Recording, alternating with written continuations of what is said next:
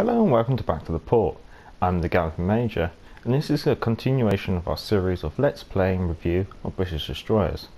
We're playing in the Tier 3 HMS Wakeful.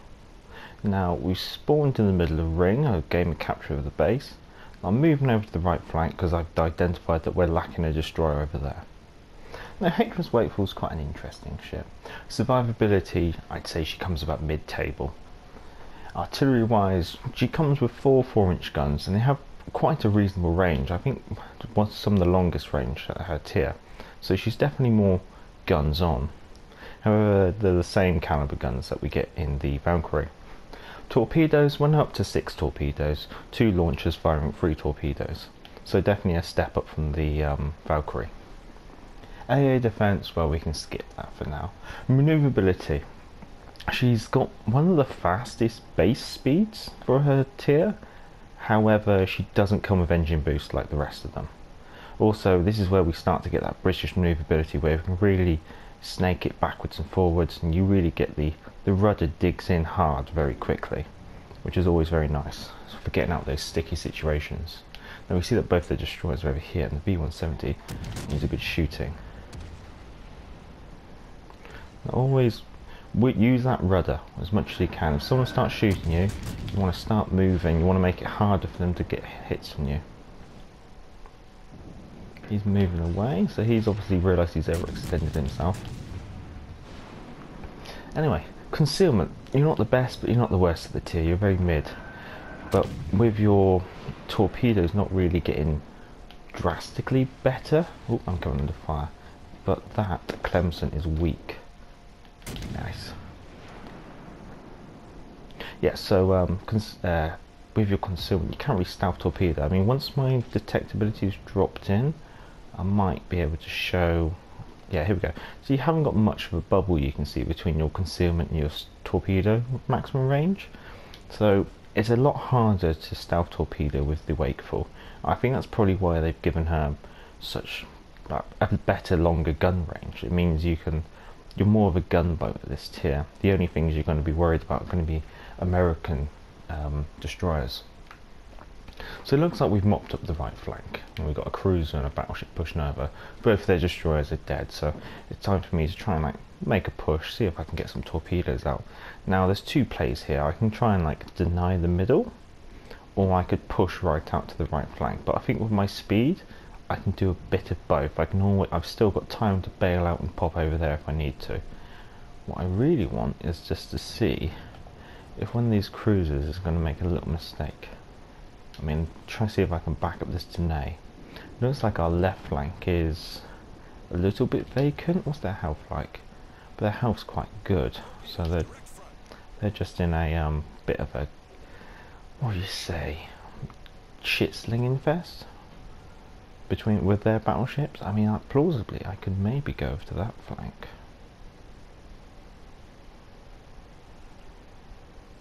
Now detected. So let's put one there, and do some over here, and just deny any turns. And then we might as well just get our guns in as well, because we're detected. Got a fire on him. Now I wonder if I can tease that Kuma out.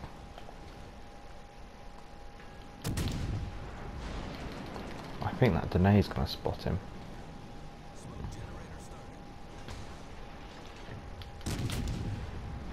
Might just ask for that Danae's help.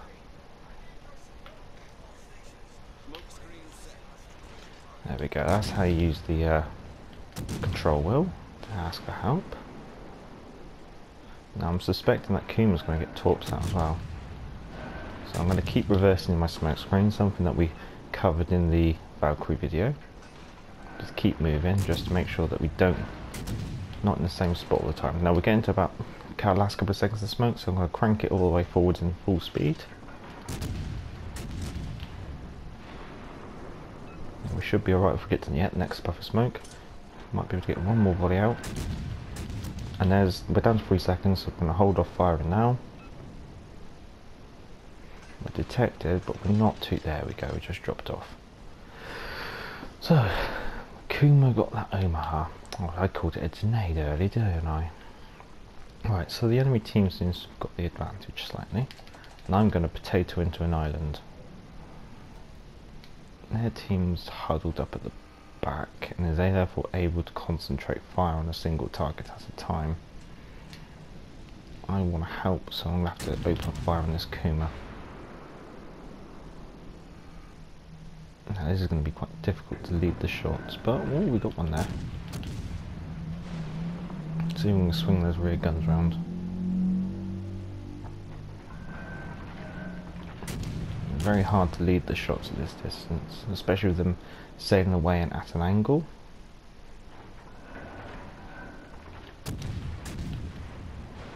Now let's see what they got left. They got an Iwaki, a Kuma, a Colbert, a Wyoming. I mean, if we can help get rid of this cruiser. Now he started firing at me, so I got to also throw some shapes here. Now he's only firing the one gun. Whereas I managed to get all four on target. Just got to be able to get a hit on him. That Iwaki's weak. So is that Kuma.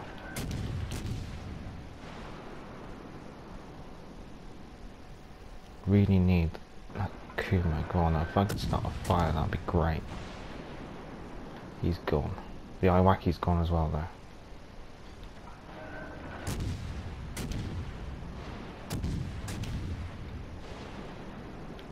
This is rather strange now.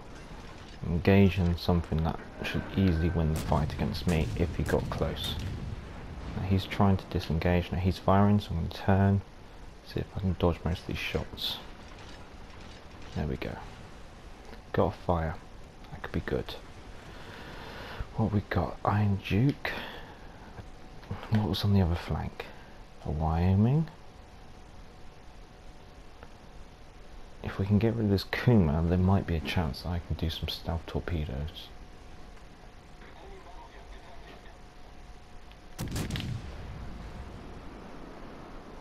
I'm assuming that Kuma's going quite fast.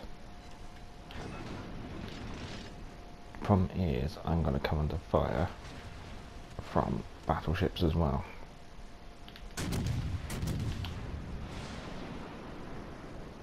So here we are. By keeping moving, you're making it very difficult.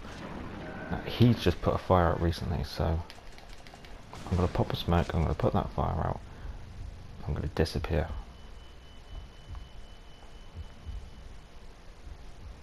And let that Kuma burn to death.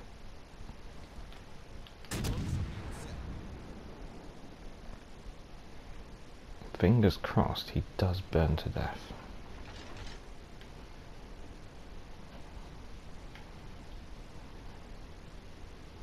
Now, my engine's still actually quite operational because I use Vian.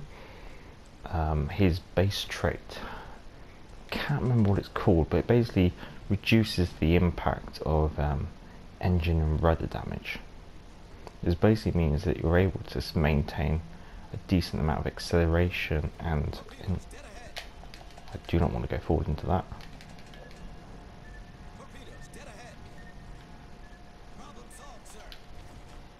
Nah, he's not in range.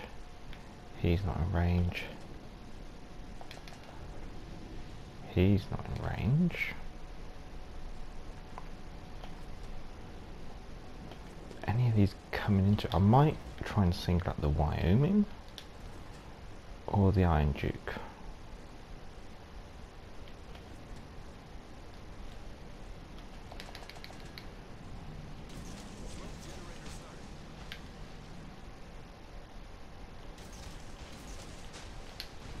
There we are. Whether the Corvair's going to buy the bait or not, I don't know. There we go, there's a fire.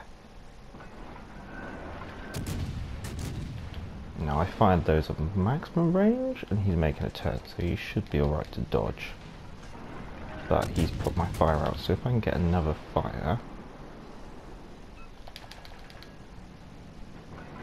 Oh, might get a torp hit. Nice, he's flooded, that's it, he's gone. Don't have to worry about him anymore, because he'll flood to death quite easily. Got 3 hits. And you just see that damage raking up in the top corner. Now that Wyoming should pop up somewhere. The Corbeau's dead.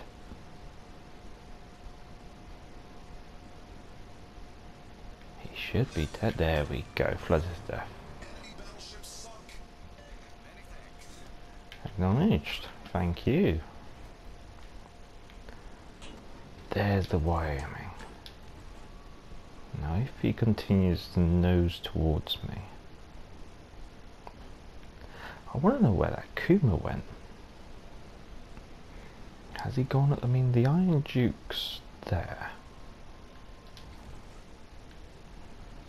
I might just see if I can. No, with the Wakeful, her torpedo range is so like short in comparison to her detectability range. So you almost have to just turn away and get your torpedoes out at the same time to make sure you don't get detected. Now you can pop a smoke screen, but if someone's got their eye on the ball and they see a smoke screen, they know there's a destroyer in the area and it's probably launched torps. Now I'm going to move back over here and see if I can keep eyes. The Iron Duke's going through the middle. Those torpedoes look on target. If they hit, that'd be so nice.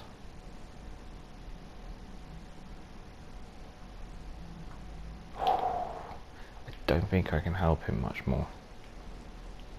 He should be alright. I've got to go hunt this Iron Duke.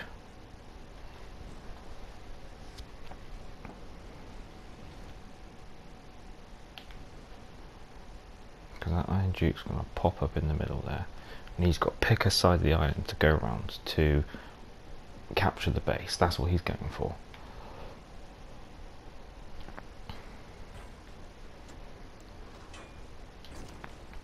So we got torpedoes back. We've lost visibility on the Iron Duke. Now I don't want to go much further forward, or else I'll get detected if he comes around the corner. The Kuma's finally gone. Nice. So we brought this back from the brink. Looking for the Iron Duke. He's the only thing that's possibly going to capture the base. And I haven't seen him yet.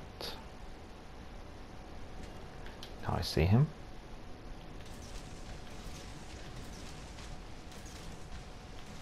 Just in case he does continue up here. I gotta get away from him. No, I can't do much, so I might as well pop a smoke screen. Actually, I'm going to use the smoke screen to try and get away. Got plenty of smoke screens. I'm going to round this island, I think. Now, if that Iron Duke was clever, he should turn to his port side. That way he'd dodge pretty much all those torpedoes. I think he did. Or he may have put the brakes on. Nice.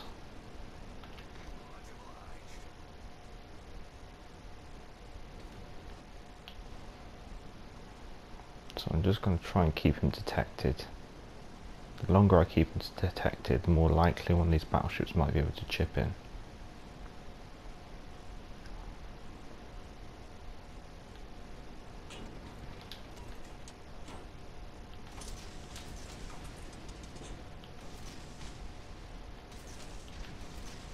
Let's get some torps out. Now, I don't want to contest the base, as he definitely knows that I'm very close. I want him to think that maybe I'm behind him or something like that. And then hopefully I can get some of these torps on target. Now I did a bit of a trail behind from where he should be because I'm assuming, there we go, I'm assuming he's going to slow down. So let's see how these kick in. Has he seen them? Not sure.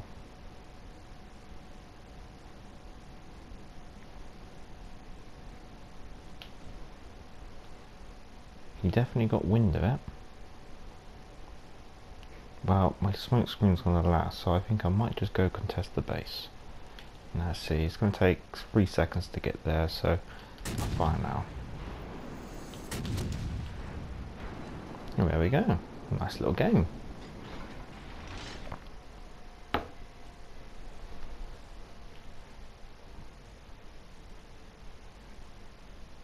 Nice little owner there. Second on the team overall. Well, that was the HMS Wakeful, the Tier 3 British destroyer, in our how-to/review. I'm the Gallifrey Major, and back to the port.